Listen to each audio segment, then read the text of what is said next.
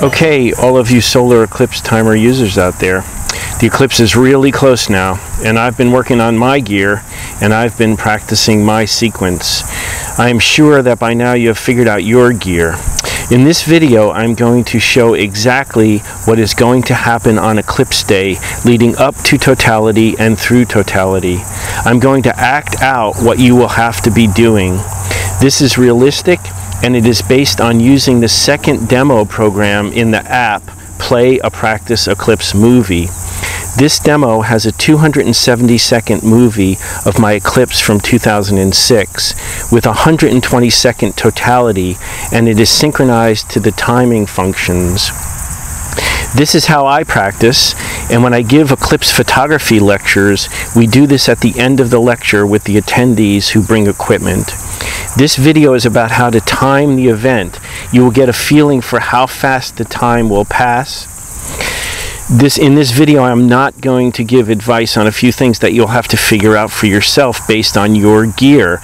Your shutter speeds, achieving good focus, are you concerned with mirror vibration, carefully using your tripod to recenter the sun, your own judgment about how early you want to remove your solar filters.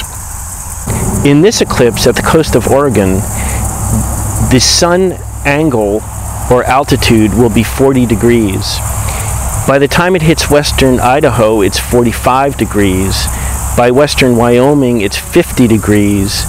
By Nebraska, 56 degrees. And by Missouri, it's 62 degrees in the sky.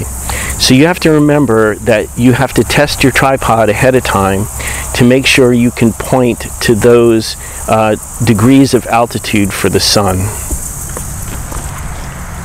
The other thing you want to remember to bring to the site is some form of portable table to put your equipment on.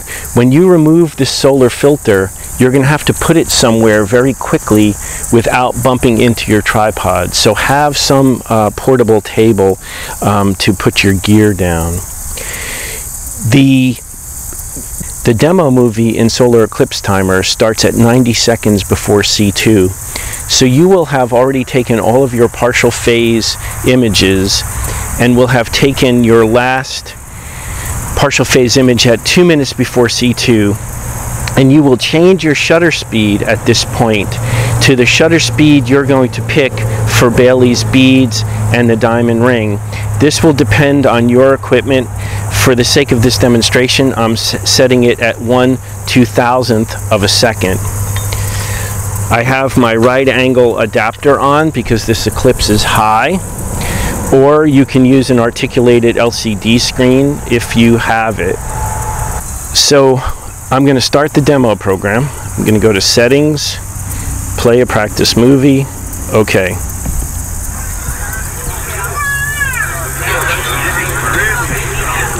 So this is 90 seconds before C2. What you're going to be doing now is looking at the sun with your solar glasses on and off. You're going to be looking at the crescent. You're going to look at the crescent. You might want to look over your right shoulder. The shadow is going to be coming in from the west. Second contact in 60 seconds. Second contact in 60 seconds. The call was observed for shadow bands. Don't look up anymore. Have a white sheet in front of you and look for shadow bands on the ground. This will happen 60 seconds before C2. So if you see shadow bands, concentrate on those. Those are wonderful. If you don't, look back at the crescent. All right, that was the call for 40 seconds. Look over your right shoulder. See if you see the shadow coming in. If you see shadow bands, concentrate on them. That was the 30-second call. Have your hands on your solar filter. Have your hands on your solar filter. 20 seconds. 20 seconds. 1 Mississippi, 2 Mississippi, pull your filter. Start taking images. About a second at a time. Take them, take them, take them. Faster at 10 seconds. Take them faster at 10 seconds. This is for diamond ring. As fast as your shutter will buffer. Take them, take them, take them, take them. Okay, you're in totality now. You can look at totality with your eyes. You're not going to be dark adapted. It gets very dark quickly. Look with your eyes. Look with your eyes. Now your eyesight's going to be getting better. Now we have to start to take our totality sequence. You're going to start slowing your shutter speeds. Take a picture. Slower your shutter speed. Take a picture. Slower your shutter speed. Take a picture. Keep going. Go all the way to 1 second. Let the camera vibration settle down before your picture. Keep going. Max Eclipse in 10 seconds. All right, that was the Max Eclipse call in 10 seconds. We're halfway through. 5, There's my 1 second exposure. 3, 2, 1. All right, now you have to be done with your totality photography by Max Eclipse. Enjoy The horizon. Enjoy the eclipse with your eyes. That was the call for look at the horizon. You're going to be seeing a sunset horizon all the way around you at this point. Take a picture without flash. Look at the eclipse with your binoculars. Look up with binoculars. You can look at totality with binoculars. It's safe. It's very beautiful. Remember, you have to change your shutter speed to your fast shutter speed now for what you did when you were doing Bailey's beads in the diamond ring. Contact in 20 seconds. Third contact in 20 seconds. You have to be ready. I'm back up to my Bailey's beads shutter speed now. I look at it with my eyes one more time. You can look at it with your eyes. 10 seconds. Start taking pictures. Each second going into C3. Take it faster.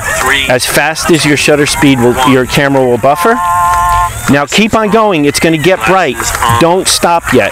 Take pictures for about 5 or 10 seconds. You have to use glasses with your eyes. This is for Bailey. This is for the diamond ring. Put your solar filter back on. Okay. You can look at the final crescent now. Look at the final crescent with your glasses. You have to wear glasses now. There's going to be a call for shadow bands again. Observe for shadow bands. Look at the ground again. You see shadow bands before C2 and after C3. Right after C3, your eyes are going to be not light adapted. You won't be able to see them. But look in front of you now and see if you see shadow bands on your white sheet. If you don't, look to your left. See if you see the shadow leaving. And at 2 minutes after C3, you'll start to take your partial phases for the remainder of the eclipse to C4. And that's how you do it. Now, if you want to practice again, just go back to settings, hit the practice demo button again, click OK, and it immediately starts again, and it's all resynchronized again. If you want to stop, hit the stop button on the top.